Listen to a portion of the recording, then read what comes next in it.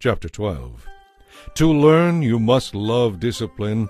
It is stupid to hate correction. The Lord approves of those who are good, but he condemns those who plan wickedness. Wickedness never brings stability. Only the godly have deep roots. A worthy wife is her husband's joy and crown. A shameful wife saps his strength. The plans of the godly are just. The advice of the wicked is treacherous. The words of the wicked are like a murderous ambush, but the words of the godly save lives. The wicked perish and are gone, but the children of the godly stand firm. Everyone admires a person with good sense, but a warped mind is despised.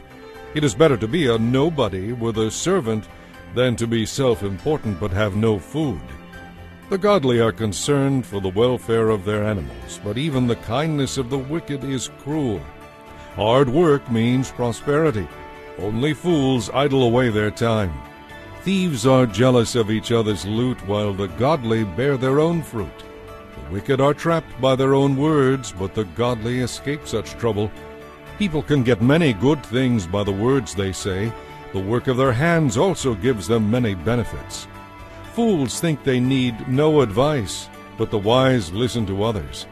A fool is quick-tempered, but a wise person stays calm when insulted. An honest witness tells the truth. A false witness tells lies. Some people make cutting remarks, but the words of the wise bring healing. Truth stands the test of time. Lies are soon exposed. Deceit fills hearts that are plotting evil. Joy fills hearts that are planning peace. No real harm befalls the godly, but the wicked have their fill of trouble. The Lord hates those who don't keep their word, but he delights in those who do. Wise people don't make a show of their knowledge, but fools broadcast their folly. Work hard and become a leader. Be lazy and become a slave. Worry weighs a person down. An encouraging word cheers a person up. The godly give good advice to their friends. The wicked lead them astray.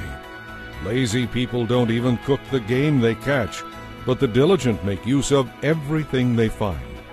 The way of the godly leads to life.